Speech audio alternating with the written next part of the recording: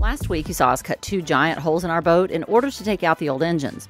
We successfully removed both engines and then unboxed and explored our 2 brand new YANMAR 110 horsepower engines. And in this episode, we're gonna put them in. All right, it's in. It's in. It's it. And take them out. There were some measurements that were off. Okay, so what we've done here is we've got everything prepped for the new engines. We've had to make new mounting plates for the engine mounts right here. These stringers were a little narrow, and so they had to widen out the mounting plate for the new YANMAR engines. Just Catamarans had these built, and they bolted down, and then when they'll bring the engines down, they're going to set the engines on these. They're going to line up the engines with the drive shaft, with the prop shaft, and get the alignment and the angle right. And once they've got that right, then they'll test that several times, then they'll drill the holes and they'll mount the engine.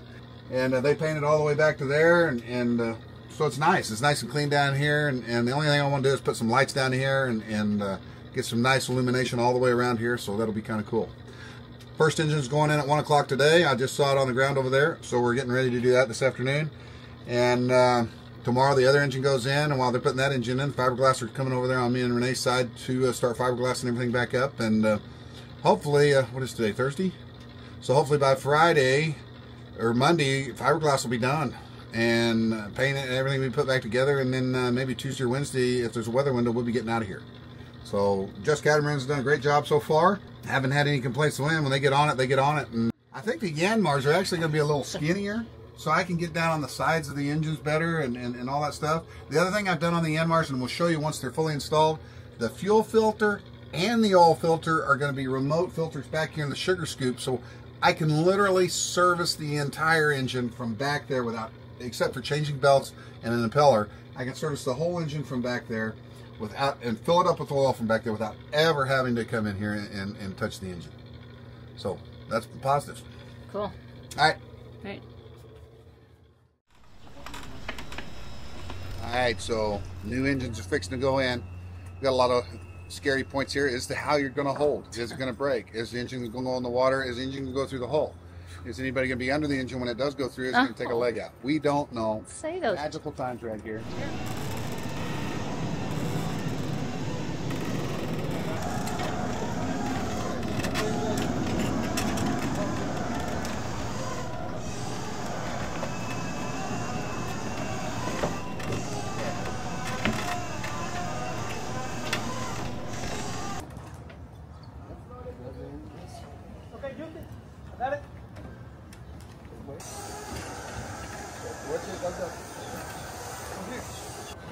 Up.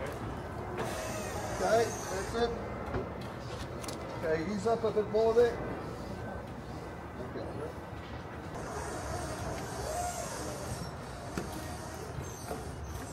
All right, stop. Just hold it there. I'm gonna get them up here. Yeah, let them ease it forward, eh? Because it's going to go to the hatch only. I've got probably a foot in the front. All right, it's in. It's in. It's it. It's sitting. One more to go. Yeah, we'll do that one tomorrow. Oh, really? Yeah. Oh, wow. And it's at night vision too. So there's no light in there, you can still see. That's awesome. Because it's infrared.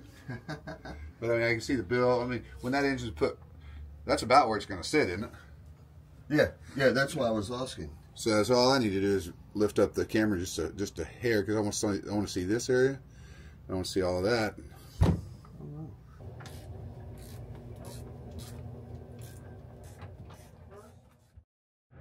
Good morning. So something happened. There was a sizing issue, and they have to take that engine out and do something and then put it back in. So they're going to take it out this morning, hopefully fix whatever didn't fit right, and then put it back in this afternoon, I hope.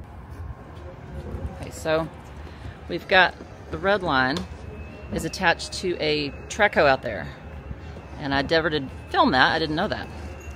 So that's how they're getting this out. And then they're attached to our mast, and Keith is over there on the winch.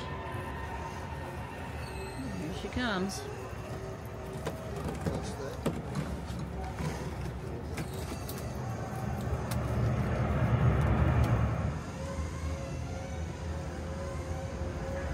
So we had to take the engine. We were going to fit the engines yesterday, but once we got one down there, they realized that there there were some measurements that were off, or something was not quite right, and they've got to cut the stringers down that the engine sets on about 2 1/4 inches, so the engine will be lower. The Volvo engines were lower mounted than the Yanmars are going to be, so they've got to do some fiberglass work on the stringers today and tomorrow, or today. They'll probably have it all done today, and then tomorrow, or actually Monday, we should be going back in with engines. So not a big deal, just cost a day or two. But all right, Cole. Cool. Back it up. Yep. I went to go pull the packing list. I'm gonna take a All right, guys, so we're here opening up the Vetus stuff. Vetus Maxwell's provided all the support stuff that goes on the engine, from the muffler to the raw water hoses, raw water strainers. This is what when the engines are picking up water from the sea, little crabs, anything in the water, it goes through these little bad boys. They look like this, and the water comes up through there, and it strains water so it's clean. It doesn't have big particles going through the heat exchanger on the new Yanmar engines. Then we got the outside mufflers that, or these aren't the mufflers, these are just going to go on the outside of the boat where my older exhausts are, and they'll have a rubber thing there. I like that better because the ones I have now are metal, and they can cut a dinghy and they can tear up the dinghy. So that's nice to have. We've got these are the air vents, so you don't siphon out the water every time when your engine's running and your engine runs dry. So this prevents that. And then we got the mufflers, and those are nice little bad boys. Can't wait to put all this together on Zatara once we get the engines in. Vetus, thank you for sending the stuff out when we needed it. So the package showed up here from Vetus and FedEx or whoever the carrier was, damaged the package, and it was all messed up. Yeah. So you wouldn't see this kind of service, but Just Catamarans calls me and says, hey Keith, I want you to come over here and look at this package, make sure nothing's broken, because we need to make sure. And that's just a level of service we're getting out of Just Catamarans. That they're aware of things, they're looking at things, they know they're not just a bunch of employees just clocking a check. They're actually concerned about what's going on. Hey, are these parts damaged? So there's a level of awareness here that we've really enjoyed at Just Catamarans, and so it's a really good deal. I mean, I'm liking that kind of service. Yeah, it's unexpected. Yeah. But everything's there, so it's good.